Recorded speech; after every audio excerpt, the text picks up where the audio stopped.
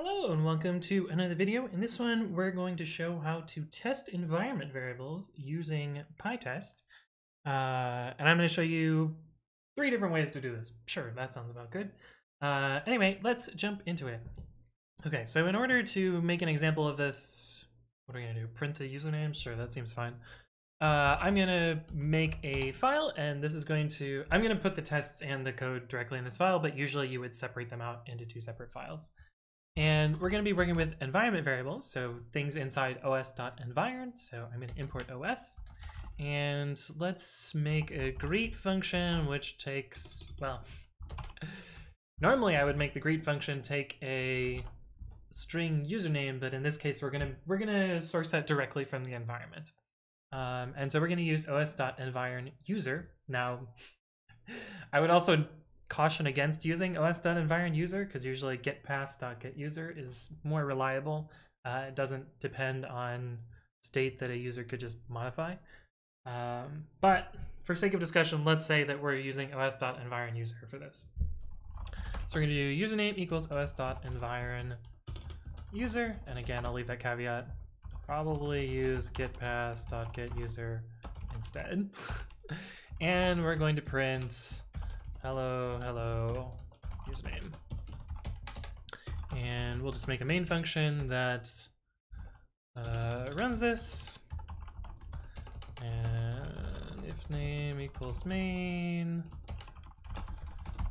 So I'm trying this new thing where instead of doing exit main, I do raise system exit main, which does the same thing but makes people complain at me less. Oh, and of course, since it returns int, we have to do return 0. So if we run this, python3 t.py, you'll see that it uses my username here. And if we were to change the username to someone else, you'll see that it will print that as well. This is a syntax in shells to set an environment variable and then call a command, in case you didn't know that. But anyway, here's our basic program, and I want to write some tests for this. So we're going to do a test greet, and I'm going to use capsys to capture the output. And if we call greet, we can do this. And right now, if I do assert out equals hello acetylene, this test passes fine. Pip install pytest, and then pytest p.py. Oh, of course. Passes fine if you put a new line at the end. You'll see it passes fine. But if anyone else were to run this test, because this test depends on particular environment state, this test would not pass. For instance, if I ran this in talks, set up a talks real quick. I think this is what I want. Test env commands equals pytest t.py. Oh, we need to do deps equals pytest. I think that's all I need. Talks-e py39. So one thing that talks does is it blanks out the environment. So you can see here, we specifically get a key error on user, and talks does this to try and force you to write tests that are not environment dependent, such that they would, you would know earlier on that a test would pass or fail based on accessing environment variables. But anyway, that's an aside.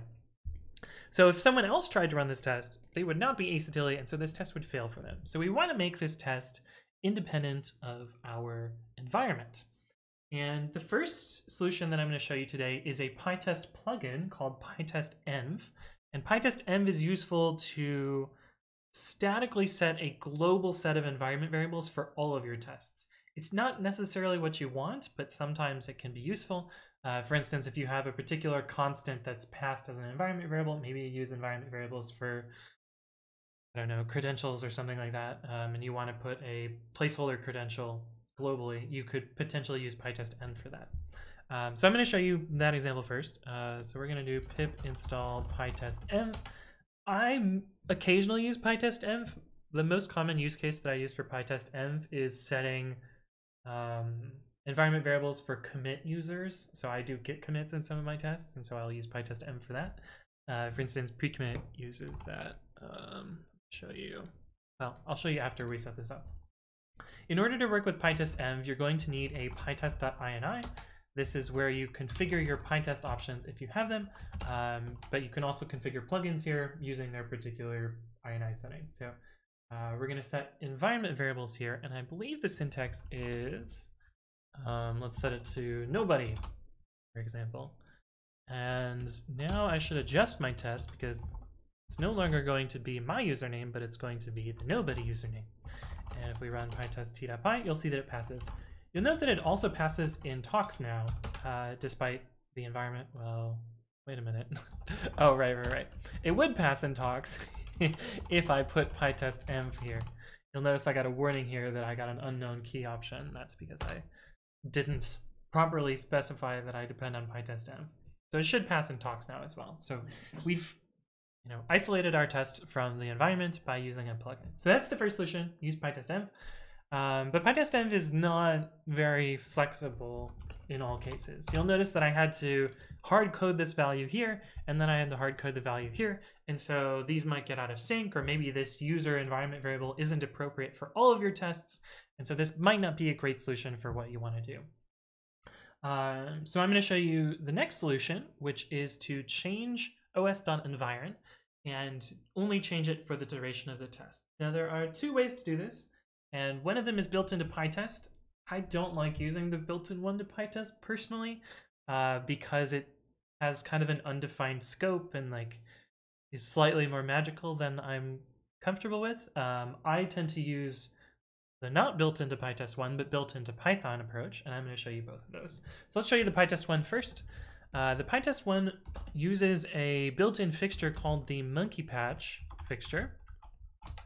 And monkey patch has a setenv method that lets us set an environment variable temporarily. So if we want to set user to, let's say, nobody2, that way we know it's not coming from pytest env.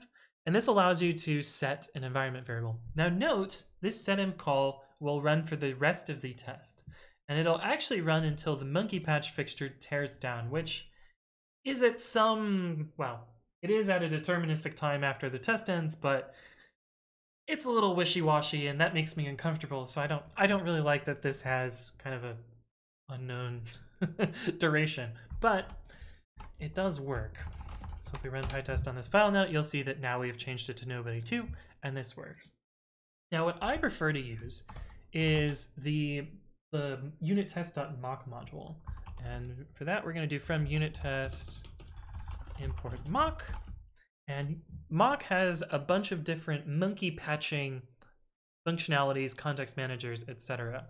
And we are going to use the dictionary patching one. So instead of using monkeypatch.setenv, we're going to do with mock.patch.dict os.environ. So mock.patch.dict takes a dictionary that we're going to modify and the values we want to set in it. So we're going to do user nobody3. And during this context, during this with block, that environment variable will be set to that. And so you can see here, what I can do is very carefully set the scope of when this user variable is set. So it is only set inside this block, and out here it is not set again. Oh, dang it. Thank you for the follow. No, I'm not re-recording. Anyway, so if I set nobody3 inside this context, we run this function, this is going to access the environment and see nobody3, and we should get nobody3 in our output. And this is the method that I use the most and the one that I prefer.